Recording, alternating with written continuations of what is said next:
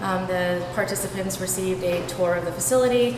They got to examine police equipment, and then one of the other things that we frequently do in these presentations is a shoot, don't shoot scenario, where we have volunteers participate in role-playing as police officers and engage in decision-making scenarios as far as using lethal force. Mm-hmm.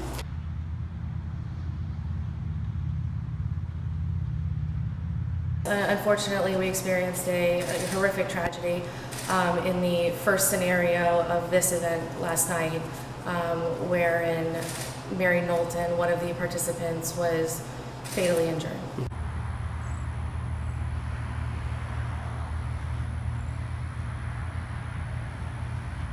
What I can say is the details of what happened in this situation are obviously, like I said, under investigation by the Florida Department of Law Enforcement. Mm-hmm. However, speaking from previous situations, everyone involved in the role-playing scenario uses blank guns and also what we call simunition guns.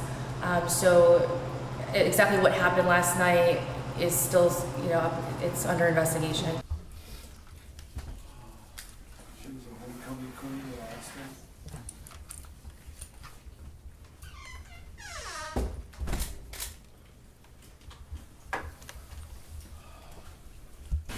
We got too much hate in this world in America, where we always need to feel like we need revenge, and that doesn't solve anything.